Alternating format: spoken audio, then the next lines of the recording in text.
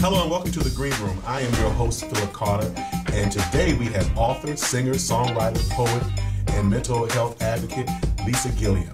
Stay tuned as we get ready to interview her in the Green Room.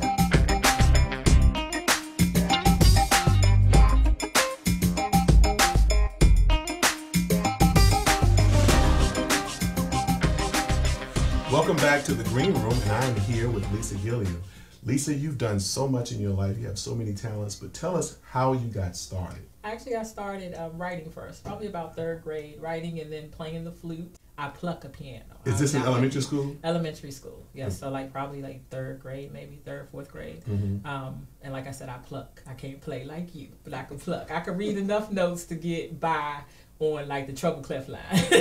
Were your parents musicians? They weren't, but my family does sing though. So okay. all my family pretty much, well, I should say my mother's side, were singers. And my father's side, my father actually, I felt like he was a walking Bible. I felt like I was destined to become a minister and kind of put the music into it too. But for most of my life, I've enjoyed, singing, be able to just make other people forget whatever they're dealing with, mm-hmm. and then take them into a different atmosphere. So singing has been a blessing too. So you started singing in church early in age? Yes, the treble clef choir at Turner Memorial AME the Church. The treble clef choir. The treble clef never choir. Heard that? Never heard that kind of choir before. That was our choir at back Turner in the Memorial day. AME Yes, Church. yes. And then I had the opportunity to work with so many different artists. At one time, Carlton Burgess was a minister of music there. Yeah. At that time, it was a celestial chorale. Mm-hmm. And so I was the young girl in the adult choir singing with them. And so, we formed a friendship, and I was able to sing background and meet other, artists and stuff in the area. So I've been blessed to do a little bit of stuff here and there. So Carlton was there twice, actually, right? He was, yeah. Yeah, because I remember going back to help him a few years ago before he moved back to Florida. Back to Florida, I know I'm saying. So did you sing in Complete Praise too? I sang after Complete Praise was formed. So mm-hmm. I used to work with the Heaven for Daily Youth Choir. Oh yeah, I remember that. Yeah, and yeah. so I told you I did a little bit of everything. Yeah, come on now. And so Carlton actually was a judge too, and I was one of the judges, mm-hmm. and that's how we reconnected. So after that, I did go to some tours with him, and then that's how I met Rob Mercer. I was a booking agent for him. So I've done both sides, the business side and also been out front. So it's been helped me be well-rounded. Right. I tease Rob Mercer now because he's not a singer anymore. He's a travel agent. Right. Always gone. Always gone, and always bragging about where he's going. I saw that the other day. Big shout out to you, Rob Mercer. He's a great guy. So you got into poetry at an early age too? I did. I think writing was a way just for me to be cathartic and kind of talk. So at first it was just the little rhyming, mm-hmm. and then just to be able to get what's on my heart. And so by the time I got to the point where I was ready to release a CD, I don't know if you remember Detrick Edwards, if you ever remember. No. And so he's a phenomenal guitarist. He's a minister now, actually, pastor in California, but he was here in this area for a while. And I let him listen to some of my poems, and he was like, you can sing, but this is what's going to get you there. And so he put a lot of the music to my poetry, and that's how Past the Present came about. So wow. Turner Memorial, started singing, started writing poetry. When did you write your first song? I don't know. I had to been probably still elementary school. If you ask my brother, he was like, Mom, could you please tell Lisa to shut up? Because I was always writing and singing, making up whatever. I used to act too. I was a speech and drama major in school. Mm-hmm. And so, I love the performance arts. I know it's ministry, but right. I love the performance arts. Right. We'll be right back with more on the Green Room with Lisa Gilliam.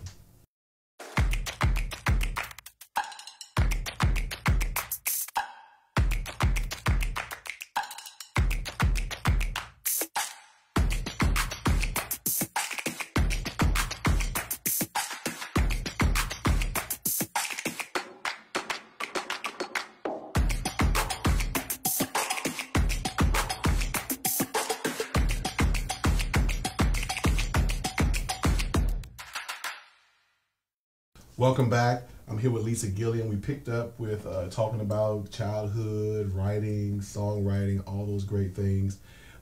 You went to college? I did. I went to Virginia University. Virginia Union? Yes. Virginia. A lot of preachers go to Virginia Union. They did, a lot of them. And I wasn't really called until 1999. So I actually became a licensed evangelist and ordained the same year I graduated from the George Washington University, and that's where I got my community counseling master's degree. So you licensed and ordained in the AME Church? No, I did not go through AME. My church at the time was non-denominational. Okay, and good. where I am now, I guess you would consider it non-denominational, baptized believers in Washington, D.C. So that's been a blessing too. So let's move on up. You're you know, you've gone through many things in life. You just got out of college.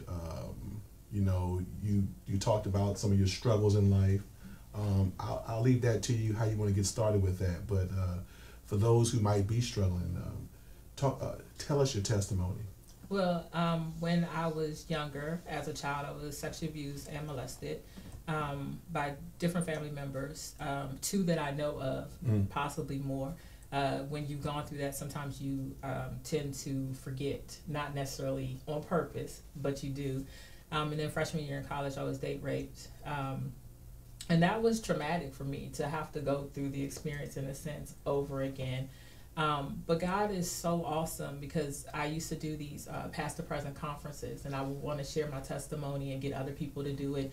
And that year, sometimes as a minister, God will give you a word where you are completely over it, you're healed, and because it's to you first before you deliver it to the people. And then sometimes you're still kind of going through it. And I was like, God, I want to be healed of this. I don't want this to hinder me from speaking to whoever you send.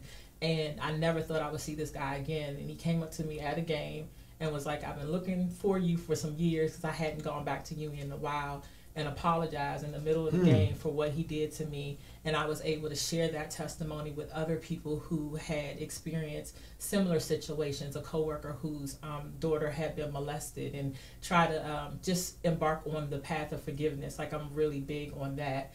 And so, you know, when I think about that and just the deaths that I've gone through, last year my mom died, my father died freshman year, my senior year in high school, like a week before senior year in high school. And then I found my grandmother dead in 1995, like 3 days before Christmas. So I've experienced a lot of death, a lot of traumatic things, and through it all, God keeps me. It's not been easy, and I've cried a lot of tears, but I just believe that because of that, you know, caused depression at times, financial difficulties, just a lot of different things that happen, but you wouldn't know it by looking at me. Like, God really is a keeper. I'm not just saying it, I know it, you know, for myself. And so he continues to open up opportunities to be able to be a witness for him and a light for him. I believe that we should share what he's done, the good news, you know, not just about who he is, but what he's done for us personally. And he's doing that, and I'm really, really grateful. I hear you saying God is amazing, and you know, and that's wonderful. He is amazing. He can do anything. But take us back to, you know, after the abuse, after all that, how do you initially deal with something like that? Like, how did you go through that process? You know, I know that you said that the guy, he apologized to you. But I mean, you know, when something like that happens, it has to be traumatic. If somebody's out there that, you know, that has experienced this, I mean, how do you deal with this initially? I think the first thing, like now, my adult self would say, get help. I didn't go to counseling then. And I did, you know, I had Christian friends, and I was like involved in the church, even at school. And that's great, but there are therapists and counselors that are trained to deal with the different types of traumas that people are experiencing. And so I think that, you know, going to a counselor definitely does help to get, you know, things off your chest. They're non-judgmental, or at least they're supposed to be.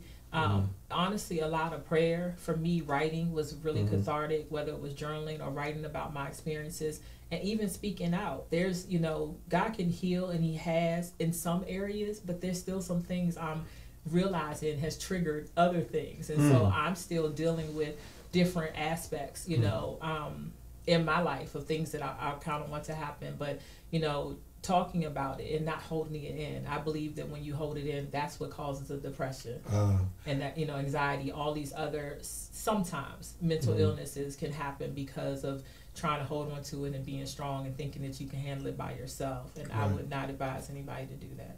So I hear two sides to treatment. I hear a practical side, going to get help. And as a Christian, I hear a spiritual side.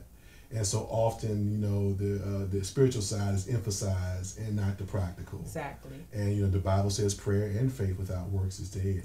So, you know, we wholeheartedly are trying to encourage pastors, ministers, leaders in the church to embrace the idea of simultaneously, as we are praying, as we are working, Absolutely. We're sending people to professional counselors, not just Sunday school teachers. Yes. You know what I mean? Exactly. But professional counselors to help. So I think that that's powerful.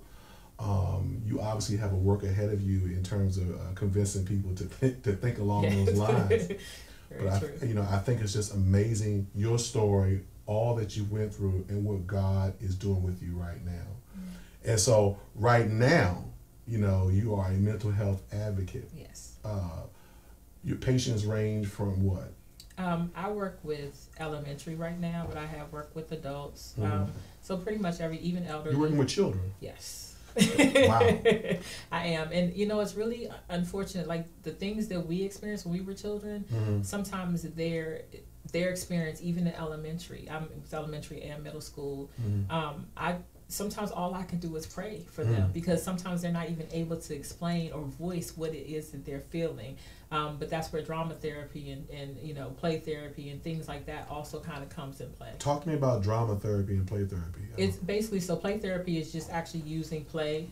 You use sometimes dolls or different animals or puppets or whatever, just to try to get the children to be able to express it on their level. And drama therapy is similar, but it's actually using acting and role playing and things like that. Mm-hmm. And so although I've taken courses and was trained through jobs with mm-hmm. it, because I had a speech and drama background, I've been able to integrate it sometimes in my counseling sessions. I use music. I'll use whatever I can get. I'm like, God, help me so I can yes, because they're hurting and then they don't perform well in school, and it's not right. because they're bad or evil or they just have these diagnoses, which sometimes the world will slap all this these diagnoses on you, and it's not necessarily just that. But let's get past the diagnosis. They're still people. They're still right. human. They're still called and still have a purpose, just like you and I do. And so we have to reach where they are, like meet them at their point of need, as opposed to just saying, oh, they're bad. Oh, they're just disruptive. Or the world will put every child that has a problem in one category. I teach schools, so yes. we used to call everybody special. Now it's, challenged, or, it's trying to find some other word to help right. us to understand what's really, really going on.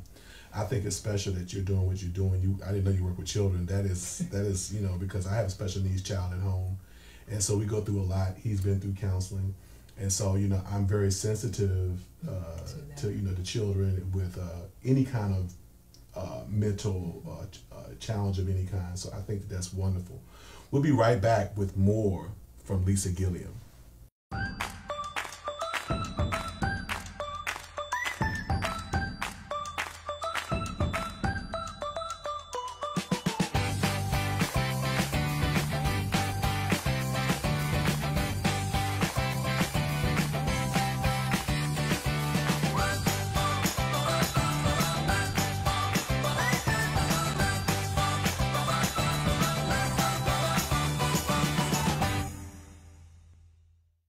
We're back on the Green Room, and Lisa Gilliam has just shared her amazing testimony of the things that she's gone through, the things she's struggled with, and about how she is now helping young people, and you said adults as well, right? Yes. Adults. How do you deal with a young person at one point, and an adult comes in? How do you switch your mind up? I think that some of it is just the principles are the same. Mm-hmm. Like help is help is help. You know what I mean? Gotcha. And so if I have to be a kid, it's almost like Paul. He said, "I become what all all things to all men." Yes, so right. I'm a big kid at heart. Mm-hmm. So if I have to, I'll get on the floor with you. I'll try to bring out their creative side. Like with my mom dying, I chose to self-disclose to all of my parents as well as the children, mm-hmm. the students, because I knew I was going to have good and bad days. I don't try to do anything or teach my clients anything that I wouldn't be willing to do myself. Right. And so a lot of my adult work now is, doing like the events I'm doing next week, which right. is a minister or pastors, mm-hmm. ministers, and leaders forum where we're asking them as well as mental health professionals to come and mm-hmm. let's have a discussion. Let's just talk about it. Or Celebrate Life, which is done in September, which is Suicide Prevention Month. Where we have, adults come in and talk about their testimonies. Like, there's a lot of shame and stigma associated with individuals who have depression. I've been diagnosed with depression. I've gone through, look what I went through. So why wouldn't I, I don't think that I'm any better or any greater later, but I want people to know that regardless of if that's the case, God can still use you. Absolutely. I'm definitely a testimony to that, and Absolutely. I feel like He'll continue to do so. And the more that I talk about it, the more I encourage people to tell their stories. That's how, we overcome by the blood of the Lamb and the word of our testimony. Amen. So we have to stop being afraid to share what it is that God has done in our life. And I really wholeheartedly mean that. And we're going to dig into this event, but I want to go back. You just recently lost your mother. Yes. And, and you are a mental health therapist. You say you may not have all the, cum laudes and everything else, but how do you, as a mental health therapist / advocate, deal with yourself when trauma hits your life? Your mother, who was a dear person in this community, who I knew, but how do you deal with that? I got help. You went and got I went to grief counselor. I did. I have a counselor, and I love her. She's been amazing to me, Joanne. Listening ears. You can Google her. And I also went to Grief Group. It's an awesome program called griefshare.org, and they are Christian based, which was great for me. And I was able to meet other people who were going through some of the similar experiences, and I could talk to them about it. I fight sometimes to get out the house. It's hard sometimes, just random, especially like with Mother's Day coming up and my birthday being the same week. And this is the first, and they say the first are really difficult. I talk about it to people who will listen. Having a great support group definitely helps. And I cry if I have to cry. You know what I mean? I will say, though, this is the first time that I've lost somebody significant in my life where I was also a counselor too. So grieving while counseling others who are also sometimes grieving, because I have clients who have lost parents during this period.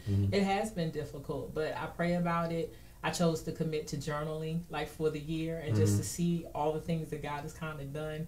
And, I'm trying different things. I made, moves at first. I was like, well, I'm going to go out once a week. And I'm going to hang out with my friends regardless if I feel like it or not.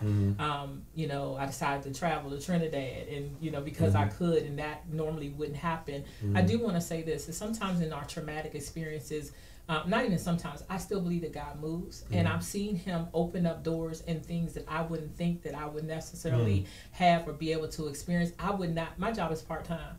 I was not able to save money to go to Trinidad. It was because of my mom's death and the generosity of people giving to me, and that I was able to experience a place. I called it my healing vacation, just to get away and try to regroup. And so I'm learning the importance of balancing life and work-life balance. It's so important. I can't continue to just give and then not pour into me. And I think that sometimes happens to ministers, and it happens to counselors and people, in this field where you're always giving and never getting. And I don't believe that that's what God wants. And so death has taught me a lot about life. Let's talk about these events that you're having. This one event you have coming up. Talk to us. So the Pastors, Ministers, and Leaders Forum is next Saturday, May 12th. I'm super excited. It's at 4 p.m. It's at the Millwood Church of the Nazarene, which happens to be the place where I attended my grief share group. Pastor John has been awesome. And basically, like I said, we're just inviting people. You can RSVP on Eventbrite and just look up the date or the information, or you can go to facebook.com/Celebrate Life Alliance, and the event is right there. And basically it's just a way, like I said, to have a discussion, to have a forum, an open discussion about what's being said, what's not being said. How often do you refer your congregant to a therapist, or are you just kind of holding them or hoarding them to yourself, thinking that you have the answers?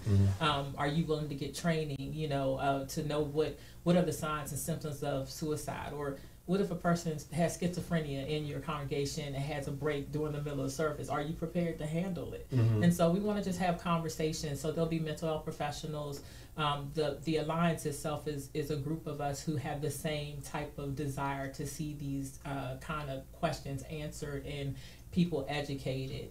So I'm excited about that. I really am. When is it again? It's next Saturday, May 12th at 4 p.m. at Millwood Church of the Nazarene. Millwood Church of the Nazarene. There's so many churches in this area. I'm like, in my head, like, I didn't either. Where is that church? Woodyard Road. Millwood Church of the Nazarene on Woodyard Road. Yes. You know what? I'm sitting here thinking, I've had a few friends in my lifetime that I know have gone through some mental challenges.